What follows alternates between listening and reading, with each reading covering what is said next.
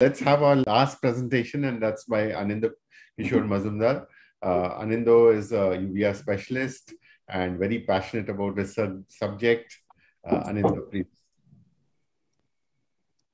My screen is visible, sir? Am I audible?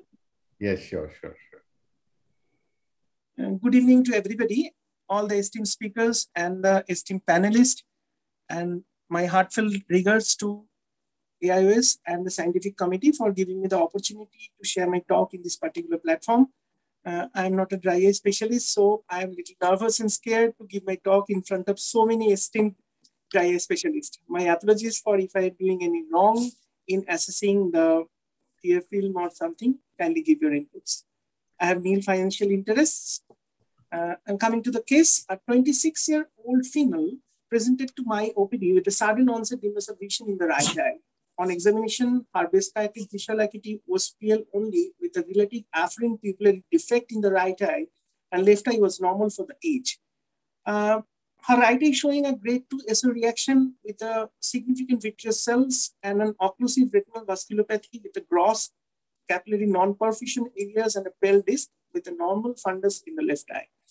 She had a history of fever, multiple joint pain, loss of weight, loss of appetite. Her investigation revealed a low hemoglobin with an increased creatinine, increased TSR, anti-DS antibody, anti-DSDNA antibody positive. Urinary examination had urinary cast with microhematuria. Renal biopsy revealed a glomerular sclerosis. So we dealt with a patient of systemic lupus with nephropathy. We treated the patient along with a rheumatologist. Rheumatologist studied the patient with an IV cyclophosphamide, intravenous methylprednisolone, along with an immunosuppressive therapy. And we started treating the patient with topical steroid and cycloplegic, along with a fundus fluorescent angiography guided pan-retinal photocoagulation.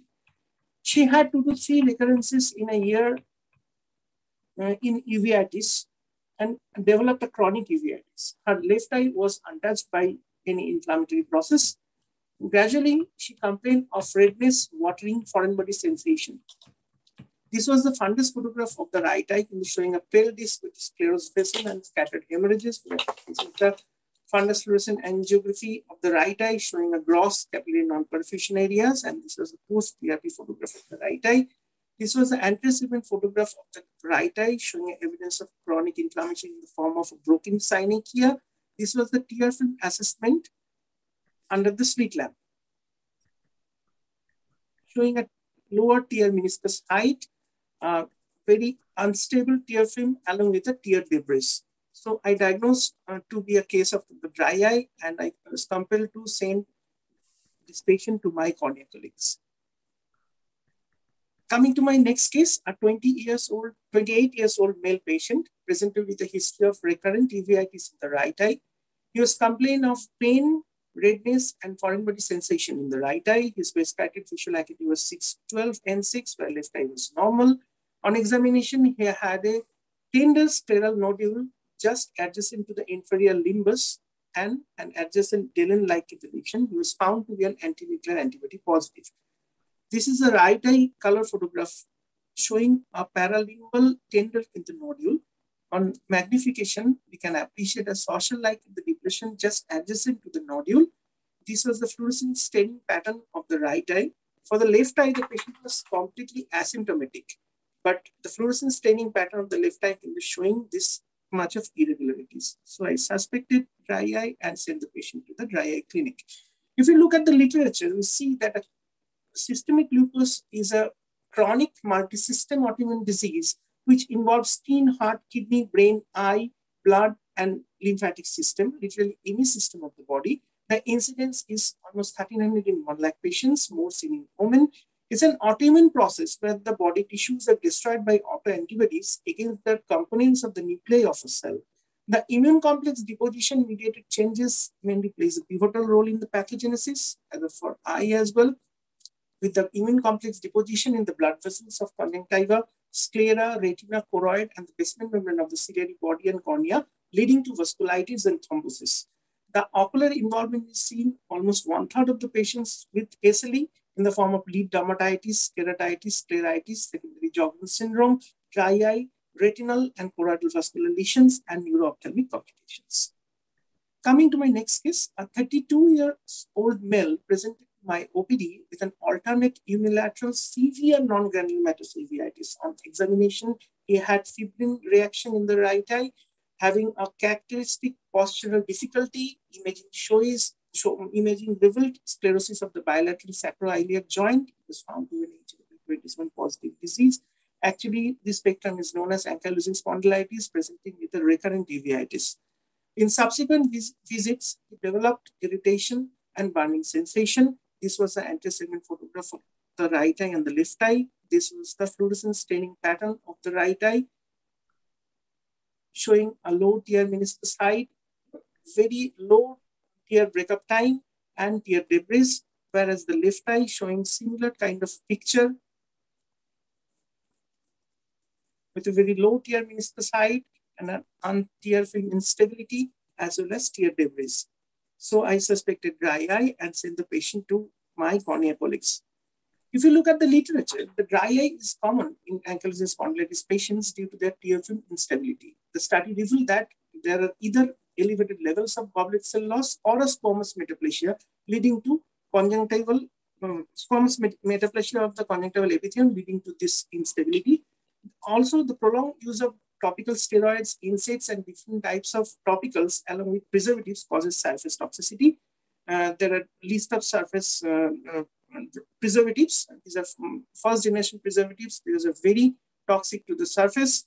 These are second generation preservatives, relatively less toxic to the surface.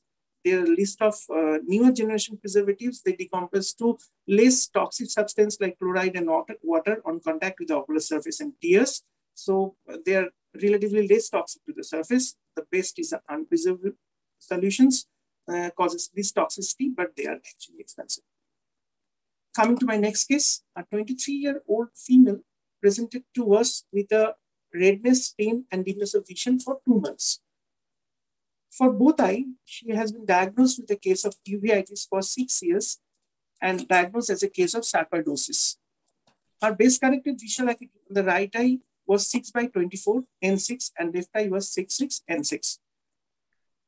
This was the anterior segment in the photograph. This is a very, very angry eye. Patient was extremely symptomatic, or is a diffuse congestion of the all deep episcleral vessels with a scleral edema, multiple nodules. There are even corneal scars and hypopan of almost 2 millimeters. This was a different segment in the photograph of the right eye, and this fundus was also, the right eye was very hazy. There was vitreous cells in both the eyes. So we made a provisional diagnosis of a sclerokeratouveitis in the right eye and left eye having an intermediate uveitis. On investigation, her complete blood count was normal. All basic collagen vascular workups was negative. The tuberculin skin test as well as the IGRA was positive for screening TB. Serum H was normal. We rule out infection by doing an AC tap. PCR came negative for MTB, panfungal acid, as well as bacterial genome. We did an HSCT chest, revealed a parenchymal lymph infiltrate with fibrotic strands and lymph node in the mediastinum, precardinar, and hilar lymph node. In 2011, the cervical lymph nodal biopsy in the showing evidence of the granuloma in the background of a lymphoid cells, a diagnosis of sarcoidosis was made, and patient received steroid for 1 year. And this time in 2013, we saw the patient first. Pulmonologist made a diagnosis of latent tuberculosis and started the patient on antitubercular therapy, along with oral steroid, topical steroid, cycloplegic, and topical NSAID. Patient responded, pain was reduced, all the reactions were reduced. With 2 months, there was active suppression of scleritis again. This was the first recurrence in the photograph. We can appreciate the diffuse congestion, sectoral congestion with the scleral edema. Patient was symptomatic with a severe pain. There is evidence of scleral thinning as well. We started the patient on azathioprine. 4 months after starting the azathioprine, patient stopped the therapy, continued the low dose steroid. Even after 4 months, patient came back with a very severe recurrence. At this time, the pain was not combated with steroid and azathioprine. We put the patient on intravenous methylprednisolone. And this was the presenting in the picture at that time. We can appreciate the deeper scleral condition. Patient was Comfortable with methylprednisolone, we completed the ATT, stable for 4 months. Again, after 4 months, there was persistent focus of non-necrotizing steroiditis, and pain was classically increasing at night. So we are dealing with a very recalcitrant type of steroiditis. We got a little confused with what we miss here. We can appreciate a very diffuse steroid in the congestion along with activity. So we again went back to the pulmonologist and sit back with the rheumatologist as well. We discussed the case. We repeat the HSCT. There was cardiomegaly and mediastinal thickening. Again, we stick to the diagnosis of sarcoidosis. We put the patient on oral steroid, subcutaneous methotrexate along with doxycycline and HCQS. Patient gradually stabilized with subcutaneous methotrexate over 1 year time. Right eye cataract surgery was to be done, and patient was maintained on methotrexate for 1 year. In COVID era, there was a gap in follow-up. So patient a few months back presented with an acute onset presentation with a scleral melt in the right eye. We referred the patient urgently to the surface clinic, underwent scleral patch graft under steroid and immunosuppressive cover. And this is 2 months post-op in the picture where the full surface got epithelialized, but patient is complaining of pain and irritation. So let us see how is the fluorescent staining pattern of the right eye. This was the fluorescent staining pattern of the right eye. You can easily appreciate the diffuse staining. The break of the time was low, and patient hardly can open up the eyes in a bright light. So we referred back the patient to the surface clinic for a dry eye management. The association of scleritis in the system, it involves the vessels by resulting in deposition of circulating immune complexes in the superficial and deeper episcleric in the vessels, which ultimately results in the shutdown of the episcleric and vascular in the bed, resulting in sloughing of necrosis and complications. In systemic association list, there are a plethora of diseases starting from rheumatoid arthritis, sarcoidosis. I'm not reading it, as we all know, and most of the diseases are primarily associated with dry eye. So coming to the sarcoidosis and dry eye, sarcoidosis is a disease which can affect literally any system of the eye. On surface, it has so many involvements, starting from conjunctiva to episclera to cornea to the lacrimal glands, leading to dry eye disease. Coming to my last case, is a 6-year-old male presented to us with a chronic uveitis with hypertonia and complicated cataract. So he was diagnosed with a case of juvenile idiopathic arthritis in a very early age, and on disease modifiers like methotrexate and HCQS under the supervision of a rheumatologist. He underwent lensectomy, vitrectomy, and silicone oil injections under GA. Patient remains symptomatic for a very long time. This is the anterior segment in the photograph. We can appreciate band-shaped keratopathy and an aphakia. This is the staining in the pattern of both the eyes. This is the patient was very symptomatic. You couldn't take the left eye in the video. The right eye is showing a significant TFL meniscus low height along with the TFL low breakup time and TFL debris.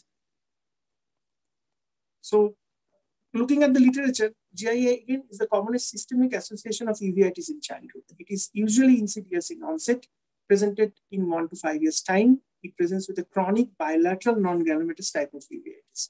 Acute onset disease can be seen in an HLA-B27 positive group.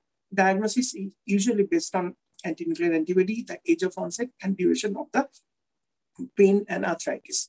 The early onset disease, classically ANA positive oligoarticular GIA, is the highest association and risk of developing chronic iridocyclitis. GIA is generally a diagnosis of exclusion from other causes of chronic arthritis. Usually, the arthritis precedes the uveitis, but uveitis could be the presenting sign. If the cases are asymptomatic, they are generally diagnosed late and coming up with a poor visual outcome. The large number of cases are generally diagnosed as an idiopathic uveitis that requires a very thorough follow-up with a rheumatologist and a detailed tailored investigation and a careful combined approach. So my take-home message is, devil is there, but that requires a clinical suspicion as well as management. The chronic disease needs more monitoring of the ocular surface. We never afford to overlook any clinical surface sign. We need timely referral of the patient to the specialist to prevent further complications and practice of preservative-free operations. Thank you. Thank you very much, Anindo. And that was a very, very elaborate discussion. In fact, we put you at the end because you are dealing with two devils, the devil of the uveitis itself, and the devil of the dry eye. So, Chitra, any comments you would have?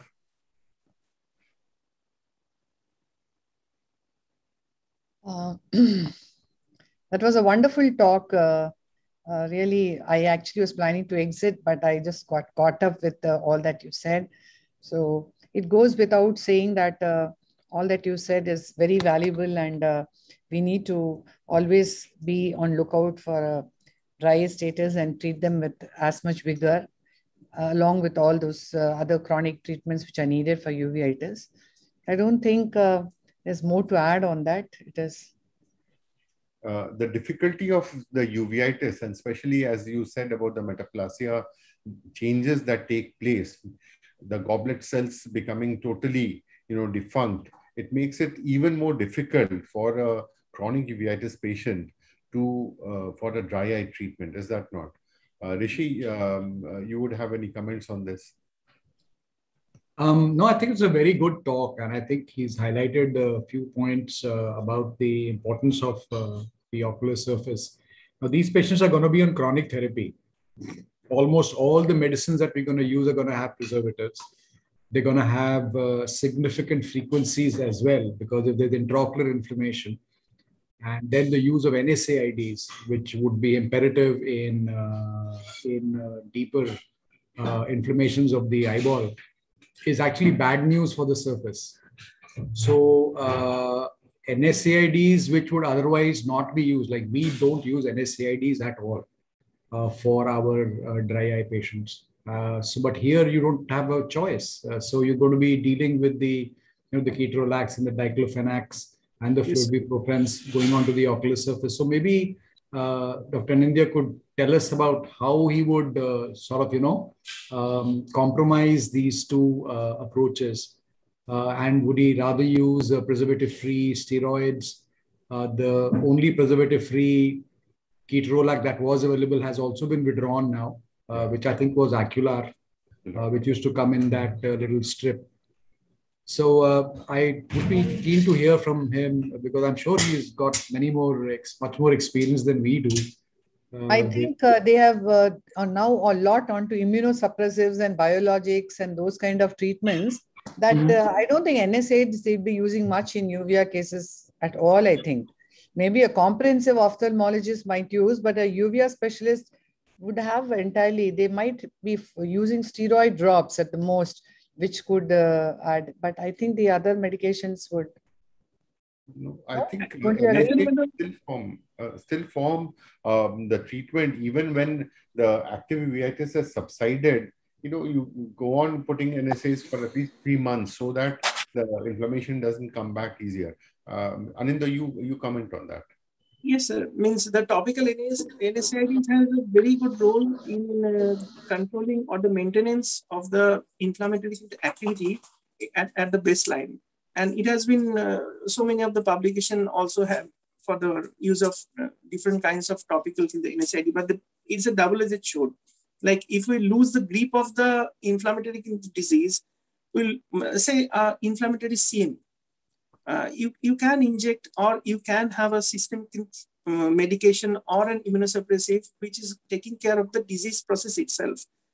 But along with that, a topical NSAID is always contributory in reducing the risk of recurrence of those inflammatory CMAs. In those cases, we really have to continue with the topical NSAID. But along with that, we also have a close monitoring of the ocular surface, whether we are lining up with any kind of toxicity. Naren, any short comments? And before we end, Sonu and KP is also there. Any short comments from any of you? I believe that I think definitely dry eye workup is extremely important. Always look at the eyelids, look at the eyelashes. That is, I think, we need to go step by step. I mean, what happens in medical school, we are taught, then over time we just forget it and we just simply go ahead. I think that is not to be forgotten. It is very important to look at every part before we go inside and look inside. And because half the clues are right there, bang on your face, and it is easily missed out. When the patient complains post-surgery, then you start looking for it. So I feel that is a key message that every surgeon has been telling in everyone talk. I feel that is the take-home message. Right. Thank you. Sonu, KP? Okay. Everything has been said. Whatever has been said, everything has been said, right? So I think, thank you very much. Thanks to all of you, to the speakers, to the panelists. And it's been a very nice discussion. I'm sure the Facebook numbers are going up. I was just looking at that. And it's been a very good discussion with all the multi-specialties involved.